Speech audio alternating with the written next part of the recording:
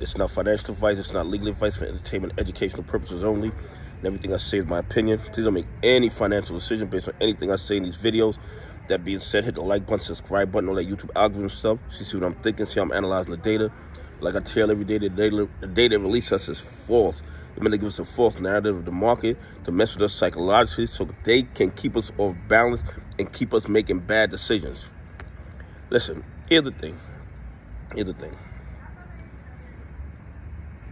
The institutions are obligated to report their holdings, their 13F, the 13Gs. Okay. So when they report it, that information becomes open to the public. And as of September 8th,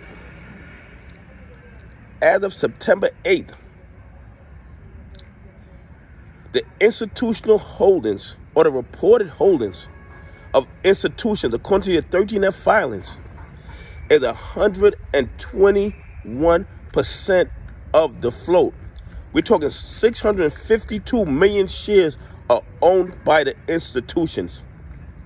Now tell me, if the institutions own 121% and we, the retail investors, own 90%, that's over 200% of the float that's legally owned.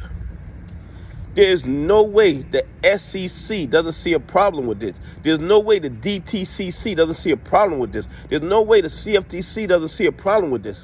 The institutional investors are reporting an ownership of AMC shares of 121% of the float. It's outrageous, and the only explanation for this is criminal behavior, corruption, fraud, and shenanigans on the part of the market makers, the hedgies, and all their co-conspirators. And the SEC does nothing. We pay them to protect us. We pay them to protect the market. But what do? They do absolutely nothing. It's the most outrageous thing in the world. And they're at the point where they don't even hide it anymore. In their 13F filings, they're reporting that they own 121% of the AMC float. And we know mathematically that is totally impossible because retail investors own 90% of the float, and I believe we own a lot more than that.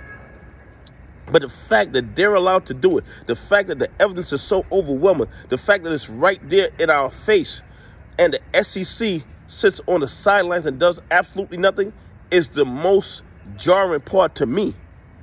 They're not even trying to hide the criminality anymore. They do it right there, the crime of the century in real time, and our law enforcement agencies. Well, let me not say that, because I believe that the DOJ has an investigation that's ongoing. I believe they have an active investigation, and the evidence of the fraud, the corruption, manipulation is so overwhelming that they're going to have an easy case to prosecute. Anyway, hit the like button, subscribe button, and tell me what you think about institutional owners owning 121% of AMC float. I mean, it's the most outrageous criminal thing in the whole world.